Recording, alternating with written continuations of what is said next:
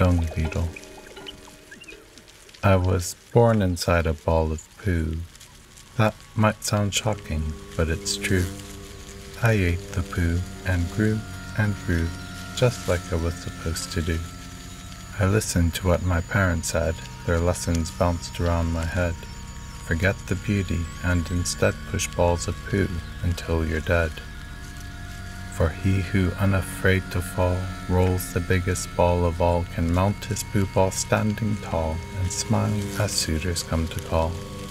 When sweet eggs hatch inside your turd and laughing children join our herd, you'll certainly feel reassured that your hard work was not absurd.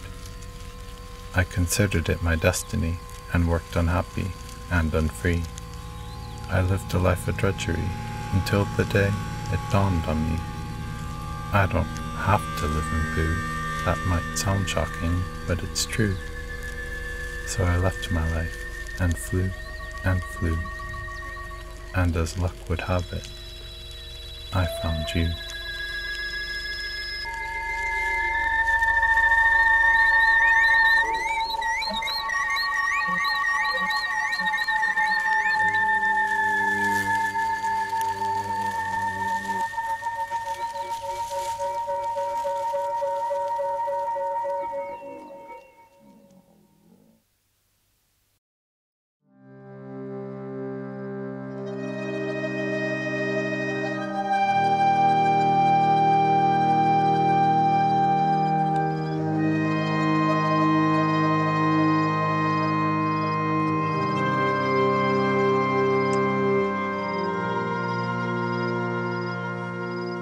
The Cactus and the Spider. On the side of a hill, a tall cactus grew, with agaves and aloes and prickly pears too. He stood strong and tall with his arms in the air, and loved his long life, lived forever right there. His body was covered with sharp white spines, one of our planet's favorite designs to protect living beings who carry their water in places where nowhere is drier or hotter.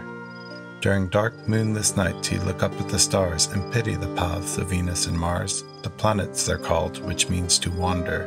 How sad that must be, he'd often ponder. Then he would gaze at the star that stood still, and the joy of its light would strengthen his will. Its stillness was the sky's foundation, from his perspective on creation.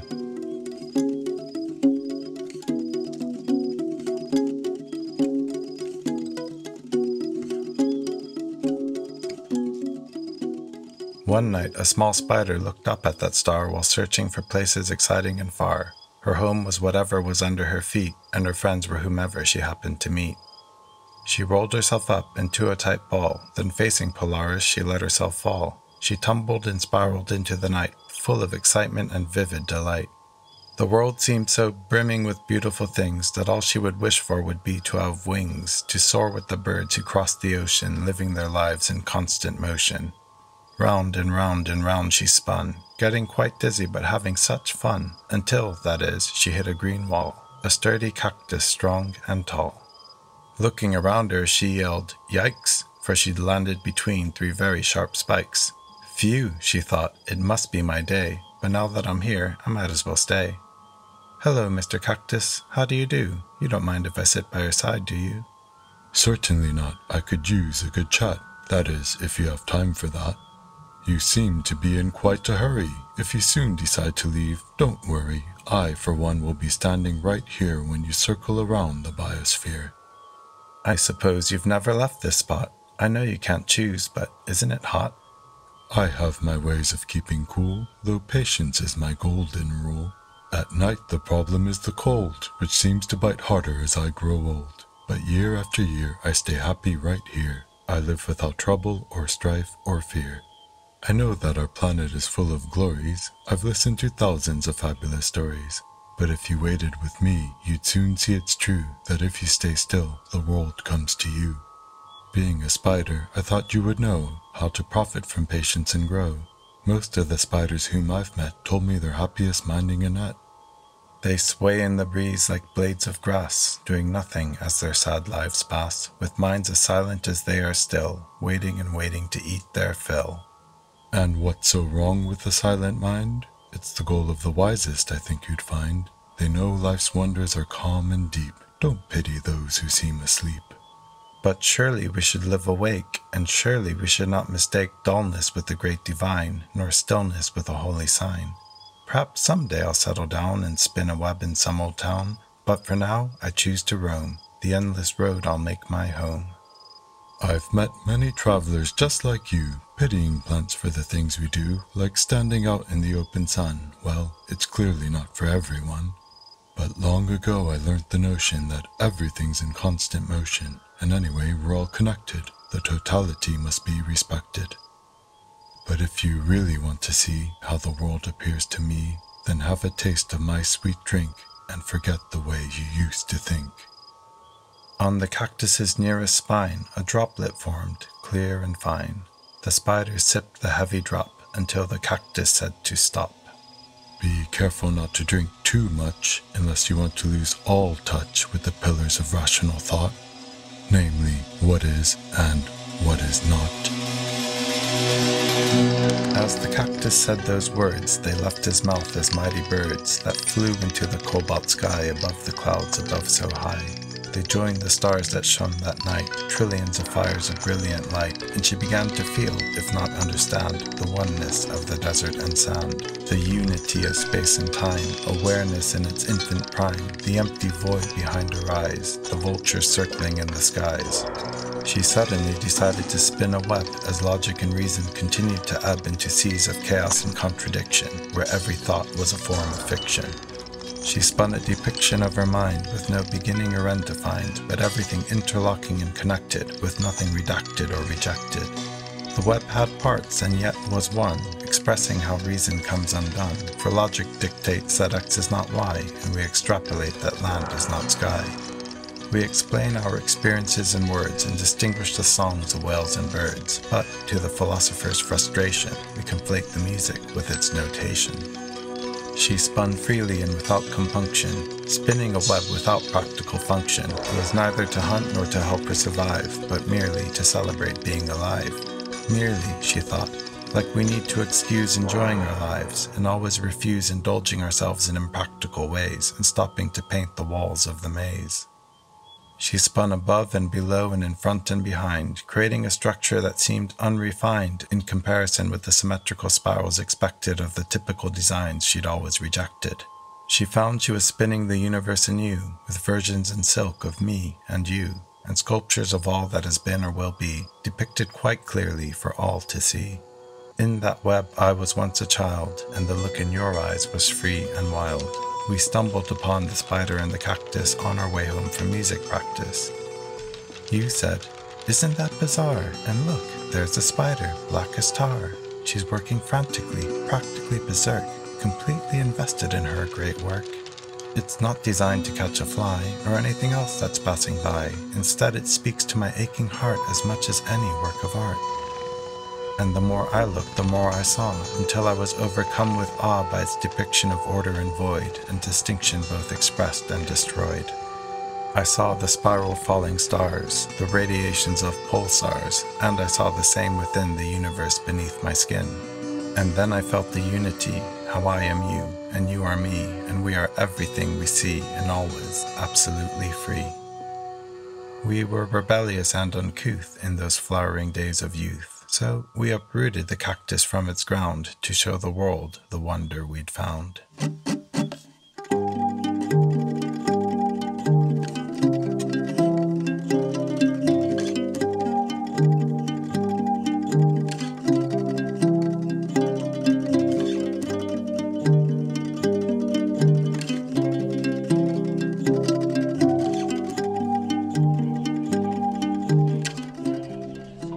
We set off on a global tour from Istanbul to Baltimore, and all the while the spider spun, which fascinated everyone.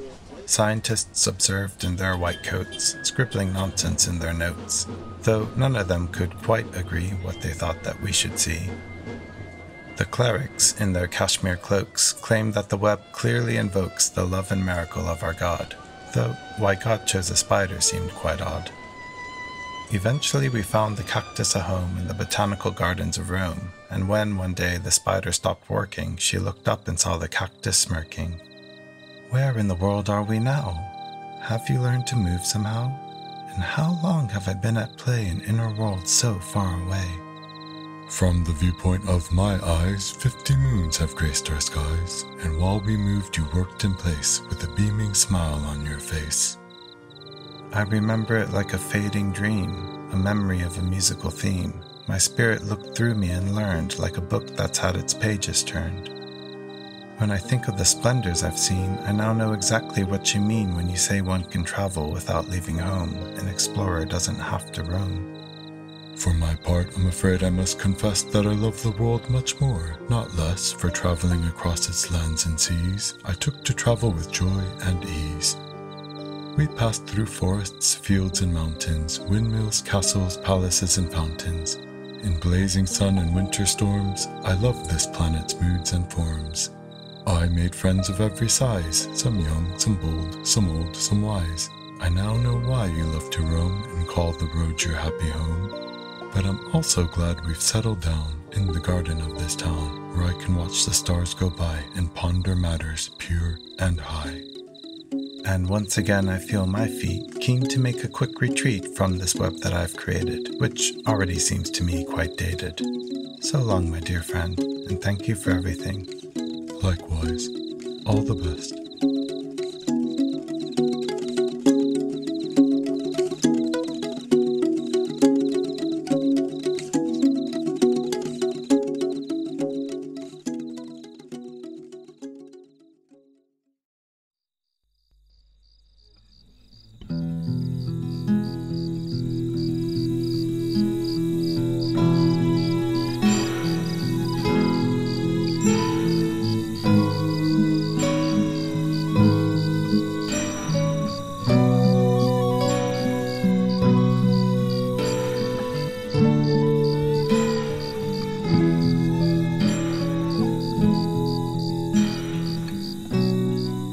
Velvet ant. She walks these wild woods alone, a lonesome wasp who's never flown, who's better known for her painful stings than for being a wasp that has no wings. A lush coat of hairs adorns her back, beautifully painted in scarlet and black, vibrant stripes that say, beware, approach with caution and due care. Much like how a rattlesnake might warn you of a fatal mistake, when she's threatened on her ground she strikes a strident squeaking sound. She also has a rock-hard shell and can even emit a putrid smell. In short, she's particularly hard to eat, but if you mean no harm, she's really sweet. Speaking of sweet, she's a collector of the forest's finest nectar. Nothing delights her quite like the sight of flowers shimmering in sunlight. Bluebells, daisies, rocket and thyme, primrose, pansies, dandelion and lime, jasmine, lavender and forget-me-nots could all be found in her favorite spots. She lived her life in perfect peace and joy that never seemed to cease, until one day, while on a walk, she bumped into a cicada hawk.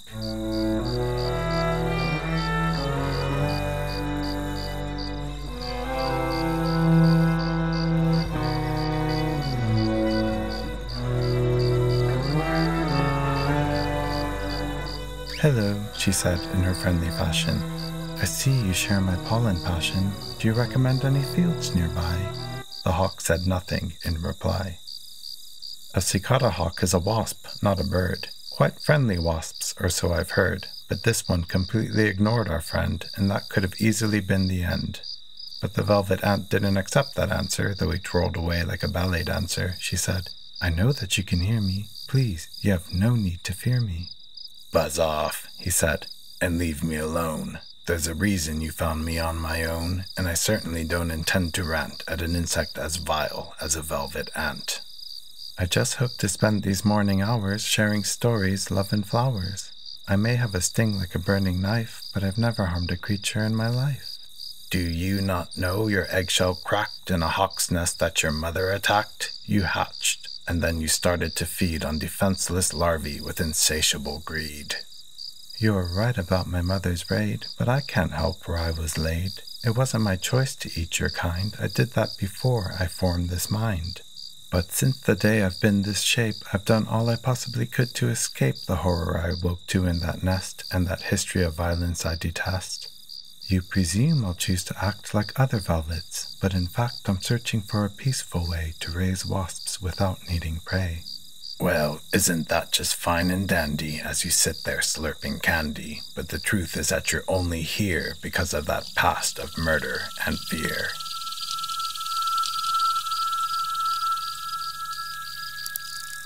Just then, from behind a nearby stem, a cicada called out to both of them. Excuse me, may I share my story? Though I'm sad to say, it does get gory. We cicadas escaped the killing trap. From egg to adult, we only eat sap. And since we just eat what we need, the trees don't mind the way we feed. So, velvet ant, do not despair. Keep your dreams, you might get there. As for the hawk from where I sit, all I see is a hypocrite. Don't you know the price the cicada paid in the chamber where your egg was laid? Your mother paralyzed one for you to devour, and you ate it alive, hour by hour. I've known cicadas that's happened to, but that doesn't stop me from talking to you, for we'll never find peace in the lives that we live if we don't have the love in our hearts to forgive. Farewell, he said as he took to the sky. In silence, the wasps watched him lazily fly.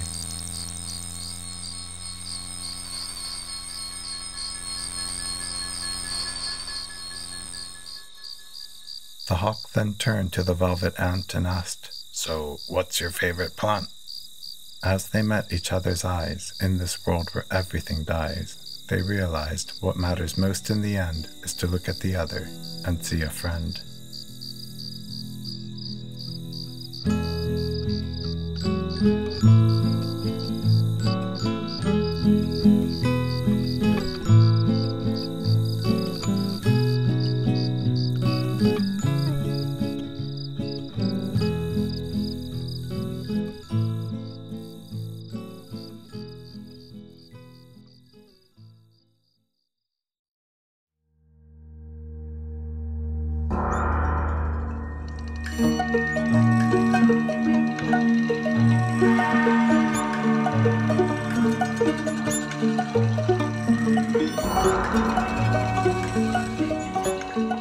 Queen Ant.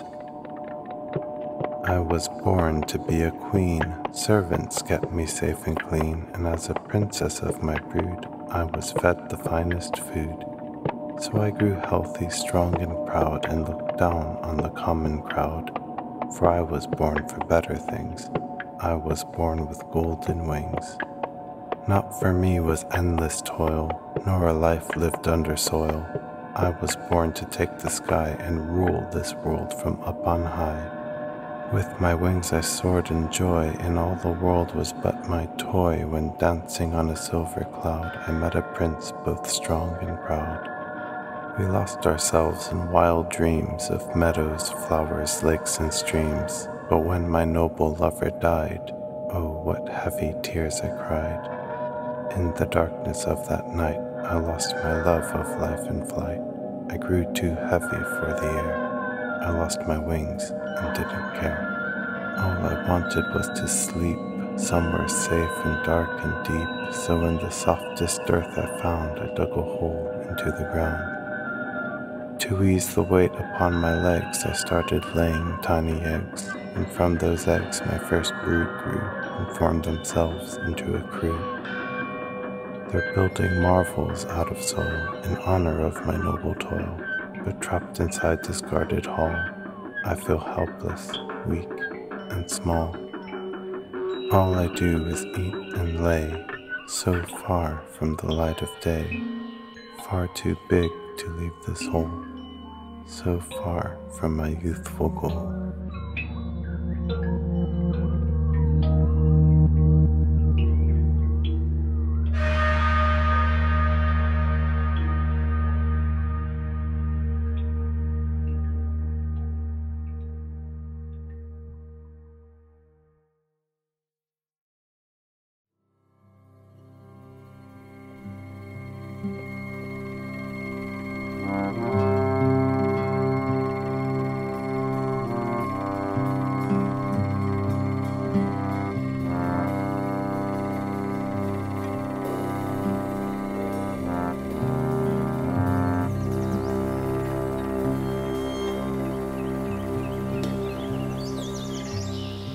Wasp.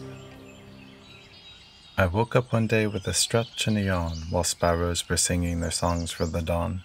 I picked up the paper and what did I see? Pictures of bee after bee after bee. The front page read, "The honey festival's here, bigger and better than ever this year. Come one, come all, by wings or 6 feet. Come to our fair for a magical treat."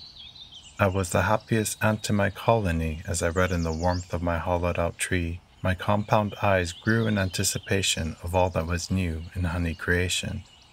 I perused the reviews of the awful and great, of what I should love and what I should hate.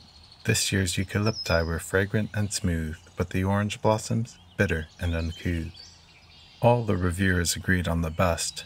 Bartleby's Viper's Bugloss surpassed the rest. They waxed lyrical about this honey of worth and likened the flavor to spring's rebirth. How like the valley where its flowers grew, how like the beauty of its blossoms blue, as delicate as winter's last snowflake, yet deep as the depths of an ancient lake. These raving reviews caught my keen eye. Bartleby's honey was something to try. It was then that I read on the very last page expressions of anger, disgust, and outrage. This year's festival featured many a first, but of all the changes, one was deemed worst. The bee critic certainly didn't find it funny to be joined at the fair by a wasp who made honey. "What do the wasps know of our art? They'd rather be feasting on us for a start. The differences are plain to see between spindly wasp and glorious bee. Their vulgar behavior is aggressive and brash. They wear black and yellow but eat from the trash. Surely it's against all decency and taste, and taking the place of a bee, what a waste. First they invited the bumblebees, who'd rather live in the ground than the trees, but I thought it had to be a pack of lies when I heard of a wasp competing for the prize." The wasp was allowed, despite the vexation, albeit with the following stipulation: she'd be permitted to share her work's yield, so long as she set up in a separate field. Being an ant, I felt deeply connected to a winged cousin of mine being rejected. As if Bartleby's Bugloss wasn't enough, I couldn't miss out on this wasp's stuff. So, after my morning shift shifting rocks, I walked far beyond the dandelion clocks, and, retracing the well-worn steps of the tour, I arrived at the site at about 4:30.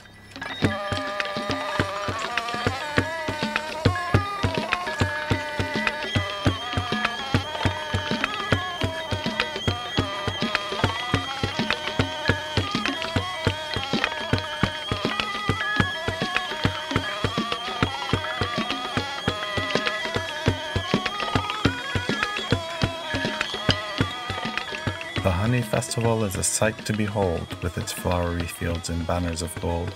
Insects of all kinds fill the land and the air, some humongous, some tiny, some common, some rare.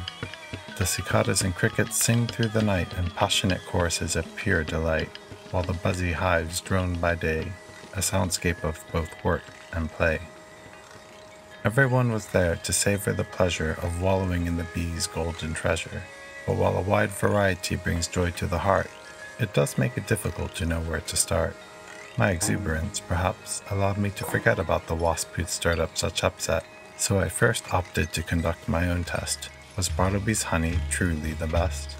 I waded through hundreds of thousands of bugs and even pushed past a flotilla of slugs, but when I finally reached the end of the queue, Bartleby's kitchen was nowhere in view. This can't be for Bartleby, I began to fear, but then saw the sign, 5 hours from here. Together with earwigs, termites, and crickets, I patiently waited beside the thickets.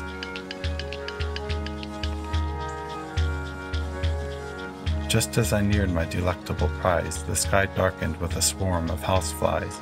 A fly had turned and said, as flies do, "You'll surely allow me a friend or two." It was said as a statement, not a request. No wonder they're always considered a pest. By the time the final fly had cut in line, I found myself back at the 5-hour sign.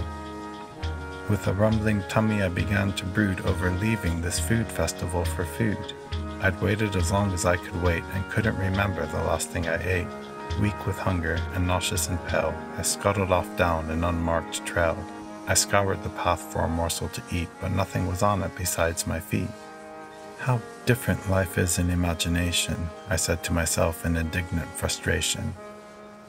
But as the din of the festival fell out of hearing, I stumbled across a mysterious clearing.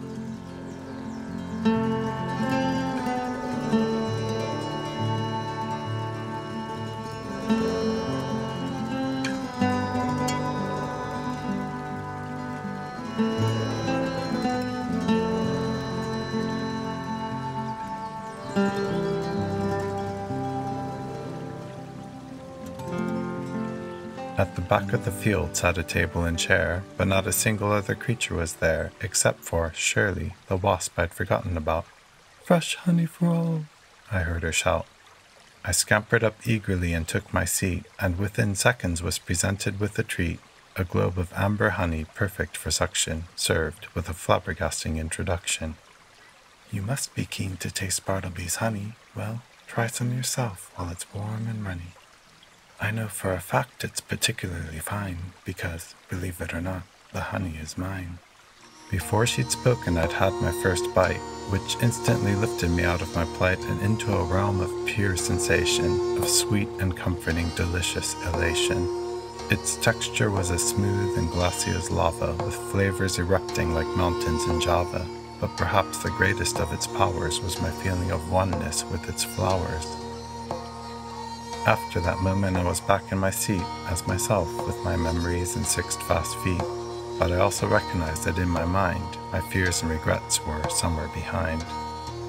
First, I thanked her in a voice most tender. The last thing I wanted to do was offend her, but my curiosity got the better of me, and I heard myself ask, "A wasp made this honey?" She replied to my question with a gentle smile that told me she was going to speak for a while. "You might as well ask how an ant can move rocks, or how a hare can outwit a fox. The fact of the matter is it's simply true that making honey is something wasps do. It's been our art for as long as the bees, though we don't advertise it from the trees. The difference is we make only what we need. In our society there's no place for greed, and what we create we don't call by our name. What's important to us is the art, not the fame. So when Bartleby visited us last year, I'm sure I was grinning from ear to ear. I taught her our secrets without a care, for everything we create we share. Bartleby attempted our honey, but made a mistake. Her batch turned out bland, watery, and opaque. She'd harvested the perfect bugloss flowers, but our skills must be practiced for hours and hours. She was far too proud to become our student, so she did what I presume she thought most prudent. While we were out harvesting, she robbed our store, a crime that never had happened before. But worst of all, she claimed the honey as her own and spoke of her genius with an arrogant tone. She said nothing at all about our craft and artistry, and that's what really broke our hearts, you see. We worked tirelessly to replace our store and worked twice as hard to do something more. We created a new honey from an Apuntia cactus using techniques unknown to common practice. I've brought this new honey here to the fair. Our entire year's harvest is here to share, except, as it happens, for a minuscule submission that I sent to the head of the anonymous competition. For this year's president of the jury is Bartleby, and when she tries our new honey, she'll know it's from me. But I also know by the time its flavors have unfurled, she'll have changed her views of herself and the world. When she found I'd been accepted to the fair, she acted with great caution and care to put me in a place where no one could find me, with a forest in front and a river behind me. I didn't complain or declare it a sham, for I know that she knows right where I am, and after she awards us the anonymous prize, she'll fly here personally to apologize. And that's the reason I'm playing this game, to give her a chance to atone for her shame. But I've spoken too much to my only guest. Please try the honey, I think is our best. She gave me a globe, as red as the fire of a phoenix reborn from its funeral pyre. Moments after the honey swirled in my mouth, I lost my sense of north and south, of rightness and wrongness, and goodness and badness, of hope and regret, and of happiness and sadness. My being was flooded with a timeless love, indistinct yet with a strange notion above of a singularity at the heart of it all, an absent point from which we have fallen into myth.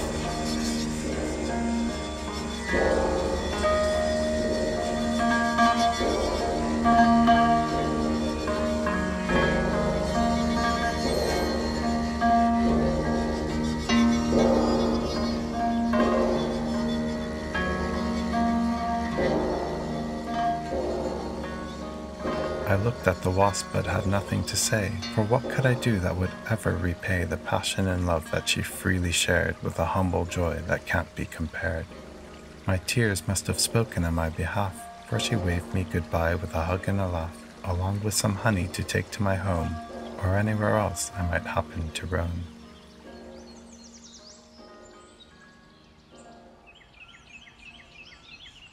I woke up one day with a stretch and a yawn while sparrows were singing their songs for the dawn.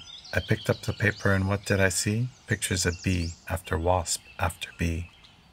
The wasps had, of course, won the anonymous prize, and Bartleby did more than apologize. She publicly confessed her treacherous crime and announced her apprenticeship at the same time. Nowadays it's a fact known here and beyond, from mountain to valley to river to pond, that bee honey is abundant, sweet, and fine, but wasp honey was first to reach the divine.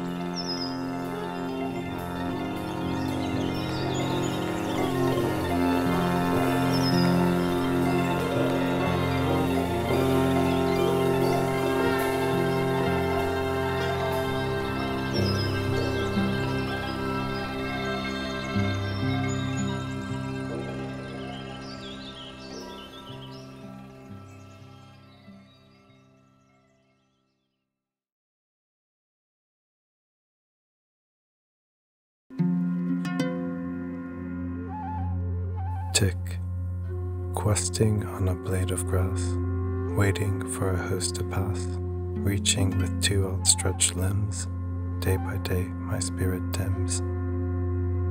Now a leg comes walking by, and just like that, I'm on a thigh, once again with you, my dear. Somehow I knew I'd find you here. I'm amazed how fat you've grown, sucking blood here on your own.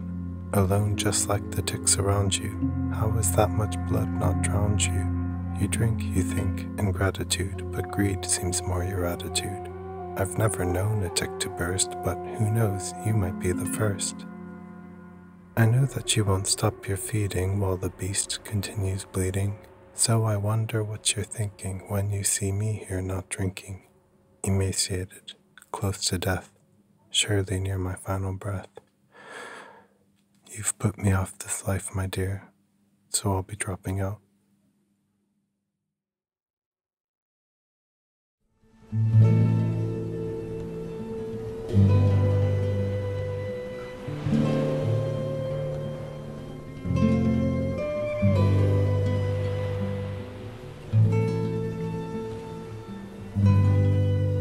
Sparrow. One summer, a sparrow hatched in a nest, a sparrow whose life would be musically blessed. His nest had been built in a hole in a tree in a beautiful copse growing next to the sea. The surroundings were rich in both insects and seeds, and everything else a sparrow needs, namely pools of water and sand, and the building materials that nests demand. His parents had hatched many clutches before, and each time they'd laid up to 4, but no more. 4 speckled eggs colored cream and gray, which they'd look after night and day. That summer, however, they'd laid 5 sweet sparrowlings they hoped would thrive, chattering and chirping for their food, and barging and jostling in a manner quite rude. His parents shared incubating the eggs, 2 bundles of warmth on tiny legs. They'd lined their chamber with all sorts of things, like pigeon feathers, hairs, papers, and strings. In the light of the moon on the 13th night, the chicks began their birthday fight. By dawn, 4 chicks had hatched quite keen, except for 1 egg in an odd shade of green. After another night had passed, the unusual egg had hatched at last. A new sparrowling doesn't have many choices but to join the choir of hungry voices. So he barged and he pushed and he chirped and he yapped, and with his little wings he greedily flapped. He was a day behind in strength and size, yet he managed to eat enough spiders and flies. It wasn't long before he caught up in strength and matched the others in wingspan and beak length. So when the nest began feeling like one feathered mass, he hopped out of the tree and onto the grass. He'd left the confines of his nest, the noisy bother he'd begun to detest, and found himself alone and free in a flower-filled field and very hungry. He looked all around him for something to eat, but saw nothing tasty by his feet, so he did what had always worked before. He chirped and chirped and chirped some more. His father must have heard his cry, for at that moment, out of the sky, he landed beside his starving son, but as far as food went, he had none. I'm not going to feed you any longer, but as it's my duty to make you stronger, I'll show you how to forage for food, to feed yourself and your future brood. First they toured the local berries and discussed how to find the ripest cherries. They then spent an hour learning shell cracking, an essential skill for sparrow snacking. While flitting between the rustling reeds, he learned about the most edible seeds, and when the day darkened to night, he learned how to use his hearing as sight. They spoke about each and every sound in the vibrant soundscape emerging around, though as his father performed his duty, our sparrow listened spellbound to the beauty.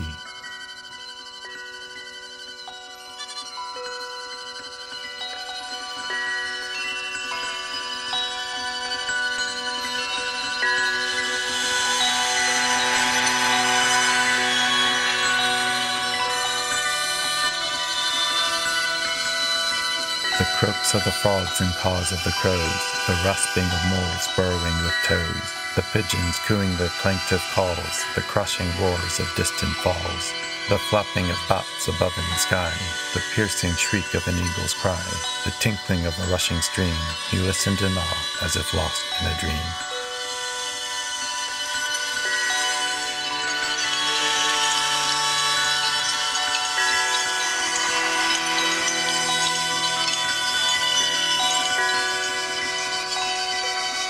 But of all the wonderful sounds he heard, one call above others impressed our bird.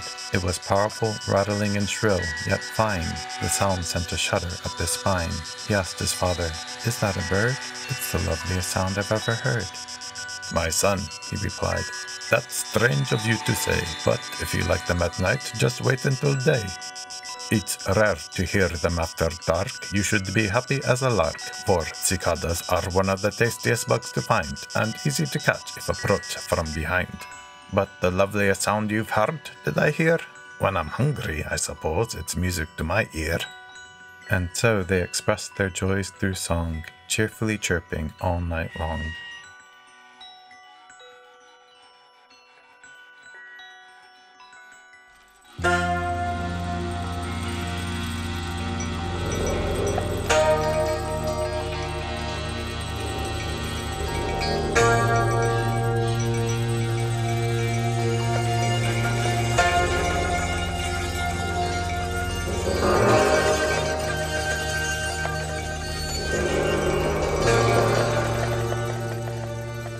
The next day our sparrow returned to the site, gloriously lit by summer's light, the field where he heard the cicada's song piercing through the din of the throng. When he arrived, he couldn't believe his ears. His eyes began instantly brimming with tears, for, as he was told, what a difference by day, 1,000 cicadas were out at play. He sat in silence in that choir, listening to a song of fire. Some were sustaining rattling drones, while others joined in intermittent tones. The cicadas transformed the sweltering air into a music emerging from everywhere. In that perfect expression of season, he had no need for thought or reason. Lost in his rapture, he started to sing, but soon found himself in a silent ring. Cicadas don't sing when danger is near, and a singing sparrow is something they fear. So he stopped and hid behind a tree, and as he was feeling inspired and free, he decided to imitate the sounds he heard, as best as he could, being a bird. And that's how he spent his first hot summer, creating a sound that's both singer and drummer. And as he improved his vocal technique, the ring of silence diminished each week. As the nights grew ever longer and colder, his songs grew ever stronger and bolder. But it soon became clear the cicadas were leaving, and no other bird understood his grieving. Back of the copse, he tried to fit in. He was loved and respected among his kin. He'd even found a partner and friend, a sparrow he'd stay with until his end.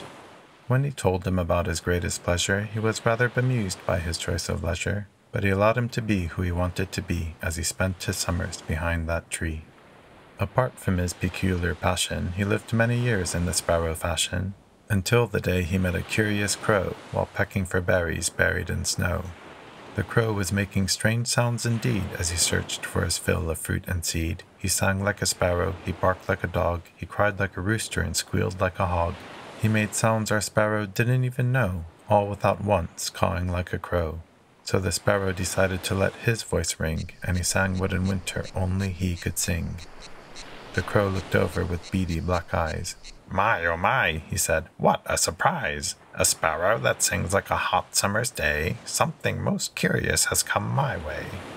Though I copy the birds and horses and hounds, I must confess I can't make cicada sounds."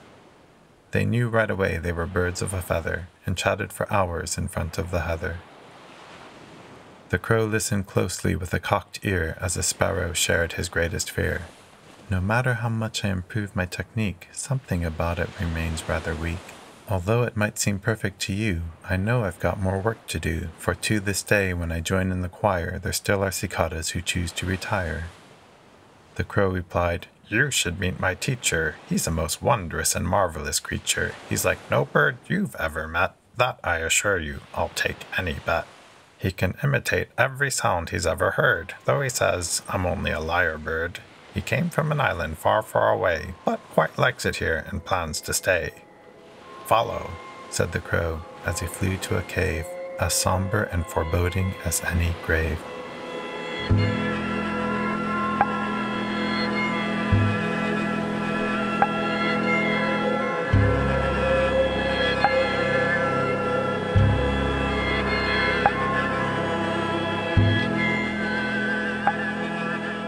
Must enter alone, so I'll wait right here, for he'll only meet you after testing your fear.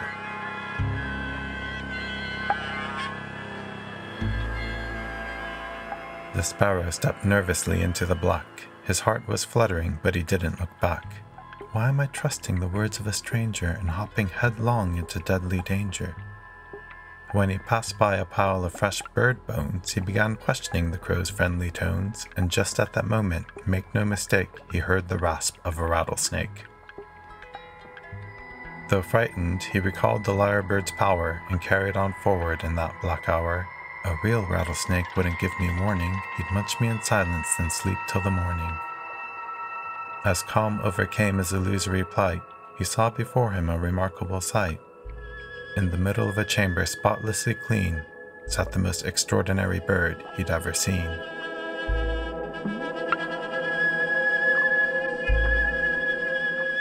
From beak to talon, he was actually quite plain. He resembled a grey catbird in the main, but behind him extended a spectacular tail, 16 grand feathers that seduced without fail. The lyrebird asked him to sit where he wanted, to be himself and no other, uninhibited, undaunted, and to reflect upon the secrets of vibration, the fundamental essence of all creation. His golden voice danced around the grotto as he concluded succinctly with his motto. Ask what it is that you think you desire, but remember, I only can speak as a liar. The sparrow quite nervously related his doubt regarding the cicadas who always drop out. Could you please listen to the sounds I make and point out the place where I make my mistake? The sparrow then sang his song for the summer, creating a sound that's both singer and drummer. While, with eyes closed, the lyrebird carefully listened, observing the sound as it jangled and glistened.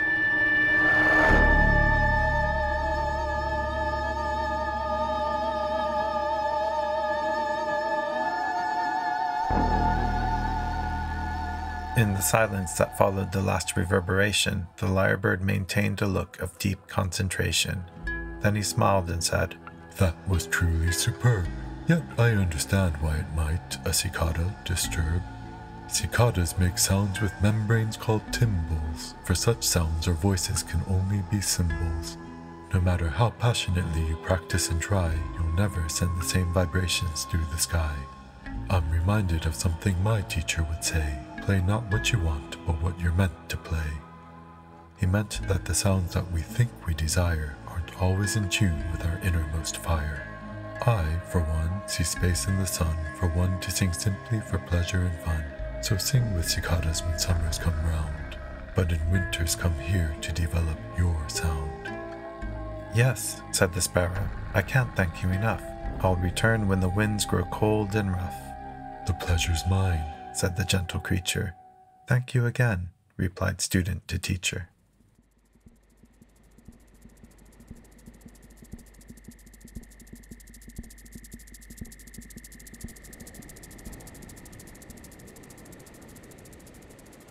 The sparrow flew home with his new friend the crow, eager to live and to learn and to grow.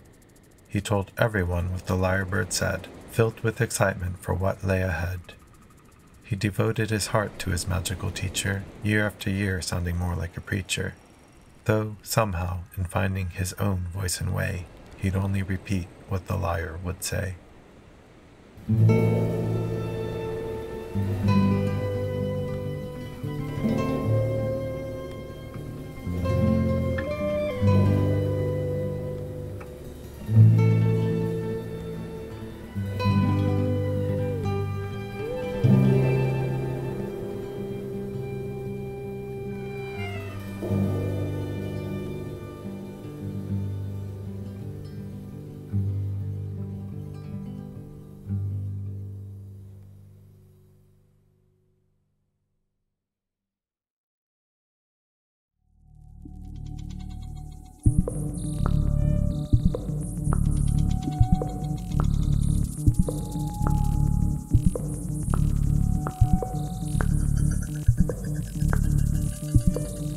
Cicada. Hatch, burrow, feed, emerge like a sprouting seed. Sing, mate, die. Don't waste your time with why. Fill your life with sap and song. Don't dwell on if it's right or wrong, for all those notions in your head are dead before they're even said. Hatch, burrow, feed, emerge like a sprouting seed. Sing, mate, die. Don't waste your time with why. That's the story I was sold when I believed what I was told, in the first week of my 6 when I was taught the games and tricks. I lost myself inside the tones of my sweet brood's ecstatic drones. Reality was all vibration, ringing, singing celebration. Pleasure was my only measure, all that I was taught to treasure. Sing, they said, and bliss would follow. So I sang, but it felt hollow. When I'd see my friends at play and think about their dying day, I couldn't help but start to doubt that joy was all that life's about. Now 3 weeks have quickly passed, that's half our lives, incredibly fast. What's to come will soon be gone, without us here to greet the dawn. If I'm nothing more than matter, all I am will someday scatter, washed into the endless sea of everything that ever will be. Will the I that's me then disappear, my I that feels life's joy and fear? Am I a thought that's in my head which won't exist the day I'm dead? And when did I become to be this entity that I call me? When I formed inside my mother? When I recognized another? Or was it at the very start, the first pump of the cosmic heart? Was there ever such a thing, or does time circle like a ring? You can imagine the typical dismay when, instead of wanting to frolic and play, I'd question my friends' philosophical leanings and ask them about metaphysical meanings. Cicadas live as hedonists, reveling in summer trysts. When they take their final breath, most have never thought of death. I understand the point of view that life is not to think but do, but is the truth in open sight, or are there secrets to the night? In search of truth, I left my kind, to see what answers I could find in other corners of this land, on mountain tops and desert sand. I sought the wisest of the wise, those who know the truth from lies, and with them walked into the mist that shrouds the reasons we exist.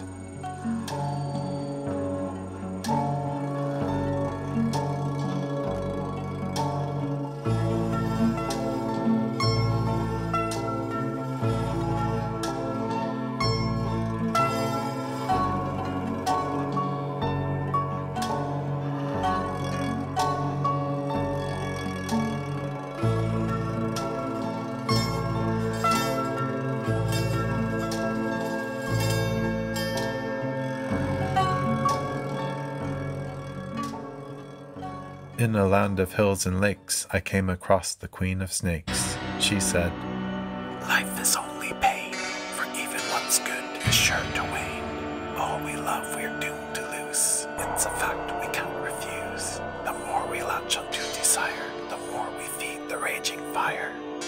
The wise should detach from both pleasure and pain, and greet the sunshine like the rain." This was contrary to all I'd been taught, so it took me some time to respond to the thought. Your healing logic is quite clear, but shouldn't we treasure the beauties here? At the core of my deepest being, I want to love the world I'm seeing. But who's that I you're talking about? The enlightened bee strained to shout. Your I is essentially a delusion that causes you pain and endless confusion. Are you quite sure that you're not me? Ask any ant or wasp or bee, and they will say that we're all one, along with the rocks and plants and sun.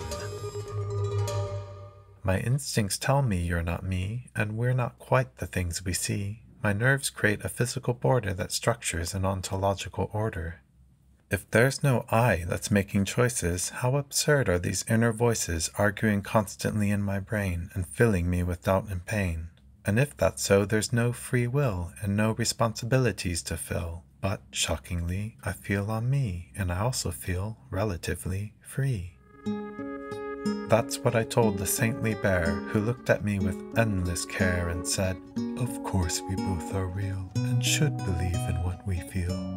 I believe in right and wrong, we're notes inside a greater song. Although our lives are always linked, every I is a soul distinct. Why not trust in common sense, instead of creating such a stubborn defense against what feels self-evidently true, that I am me and you are you? And after death comes eternity, where my loved ones wait for me. How I long for that blessed day when I shall finally pass away." I'm happy you don't live in fear, but what if all that is here? Why live for what might never be, when here we are, beside the sea? I'd spent a whole week as a sleuth, but felt no closer to the truth. For once I'd hear one point of view, I'd think or be told the opposite's true.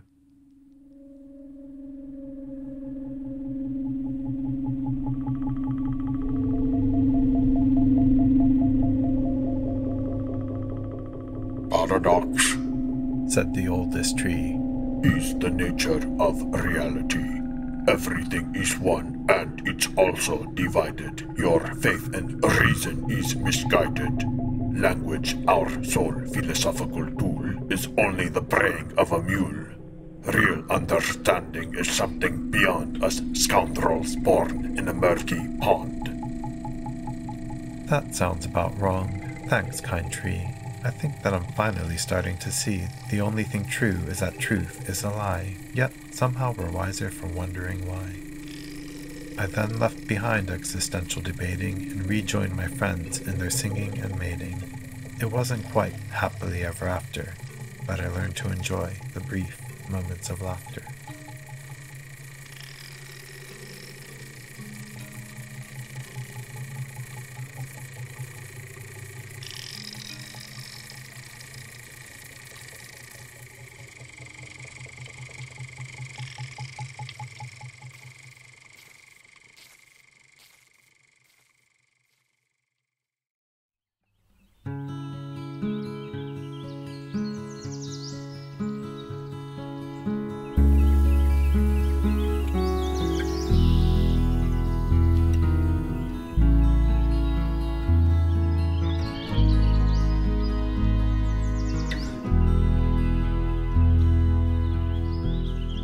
Pine Processionary. When the bees begin busily buzzing in spring, while in the bower birds boisterously sing, you might think that clouds are stuck in the trees, blown in by the wailing winds of the seas. But as you get closer, you'll grin in delight at a most marvelous magical sight of long lines of caterpillars inching along, leaving their clouds while singing a song. In this wild world of danger and doubt, we figured out what life is about. There's only one thing that you have to do. Follow, follow, follow, follow, follow the fellow in front of you. And if you happen to be at the front of our annual place to pupate hunt, don't feel special for being ahead. Look behind you. Realize instead that by leading you're led. The processionaries march by night and by day, despite the negative things that we say about their urticating manes of hair, which are their only defense, to be fair. They're surrounded by hungry birds who love to feast on the beasts in swoops from above, or peck them to death calmly on the ground, to say nothing of the ravenous toads that abound. The deadly larvae certainly don't intend to bring any creatures to a nasty end who mean them no harm as their paths cross ways along the forest floor on early April days. When it seems that in the shade of the pines all the processionaries have gathered in lines, it's hard to imagine one on its own trail, without a fellow ahead or at tail. Sometimes, though rarely, an insect emerges who chooses to not sing traditional dirges, but instead decides to compose her own tune, alone in the mystical light of the moon. A solitary song, for better or worse, that some call a blessing and others a curse. While the masses merge for morning inspection, she inches away in the other direction.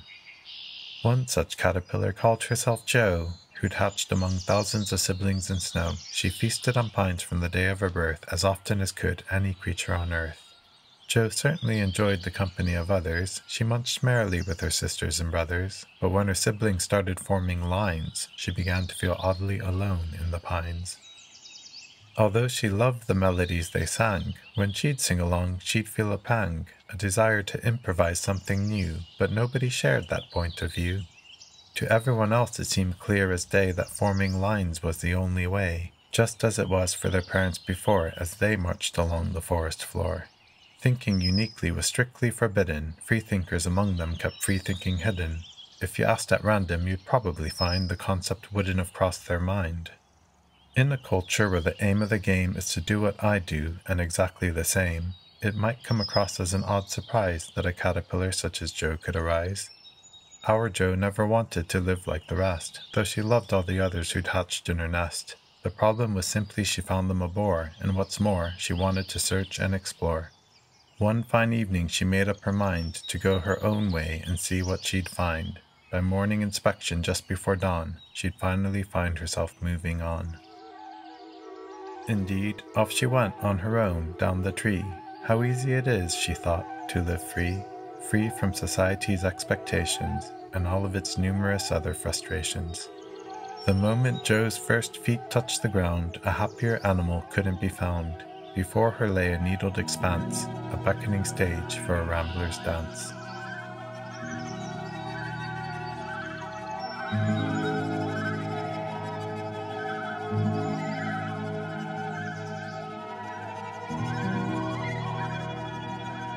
She knew in the end she'd need to find soil, a place to cocoon and sleep off her toil, a bed wherein her wings would unfurl, translucent and shining like mother of pearl. But metamorphosis seemed eons away on such a bright and beautiful day, for nothing in thought is ever as pleasant as losing yourself in the endless present. She ambled dreamlike for countless hours, drifting through rainbows of wildflowers, delighting in the varied and vibrant sensations of the pine forest's spring salutations.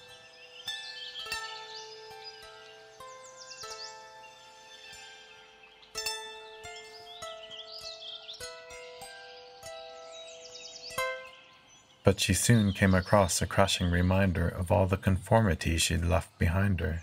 A long line of caterpillars were on the ground, inching round and around and around and around. The first processionary was following the last. She gawked at their silly circle aghast. She watched them, without making a sound, go round and around and around and around. She knew the cause of their condition was blind obedience to tradition, though she could see a certain beauty in logic superseded by duty. For despite the fact they were marching in place, a contented look sat on each furry face. It was clear that nothing she could say would make them stop and walk away. She thought to herself, in a way they're right, to be happy together by day and by night, to march and sing heartily on little knees in cheerful company where everyone agrees. But long ago she'd made her decision to follow a path of personal vision, to explore the glories of the earth and find new soil for her rebirth. So she drifted away through patches of grass with magnificent blades as smooth as glass, and on their surface her eyes got lost among the intricate crystals of frost. Swallows tweeted their springtime tunes, while roses spread their olfactory runes.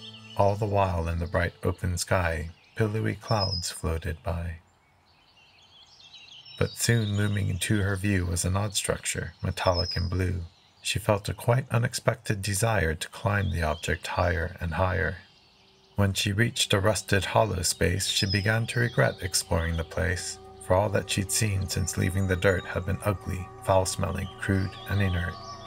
Just then she felt a tremendous vibration that filled her with dread and trepidation, along with an earth-shattering roar that echoed across the forest floor. Neither cicadas nor a screeching bird could conjure up the sounds she heard, but strangest of all was her new notion that noise had set the world in motion. Parts of the object started turning, and it seemed like something within it was burning, but the only thing of which she was sure was that her world had become a blur.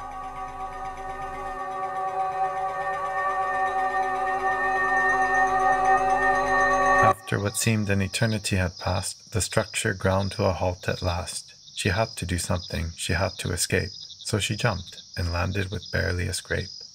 Then, like a dragon she'd seen in a dream, the monster vanished in thick clouds of steam.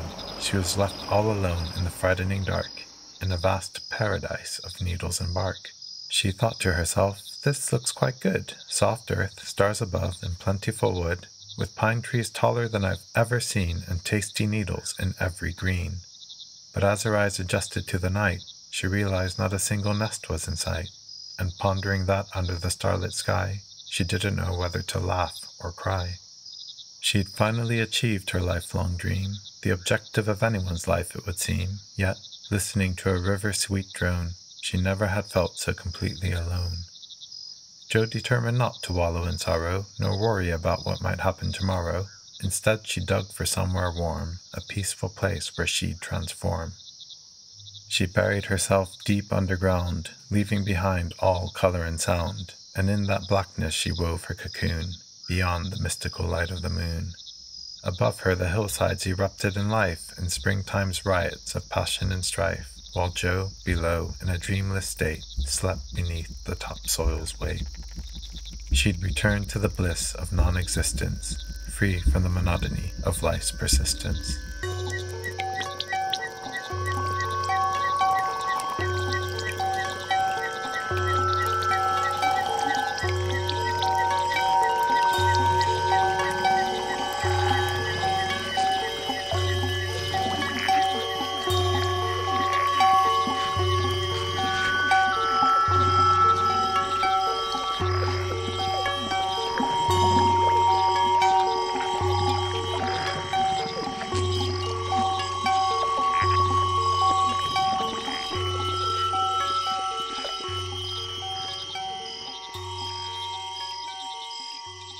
She'd returned anew to the 10,000 things, complete with antennae, 6 legs, and 2 wings. Her body felt agile, streamlined, and light. In fact, it felt perfectly formed for flight. She leapt from her chamber without a care, and for the first time she soared through the air. Her movement expressed the freedom she'd sought and everything else for which she'd fought.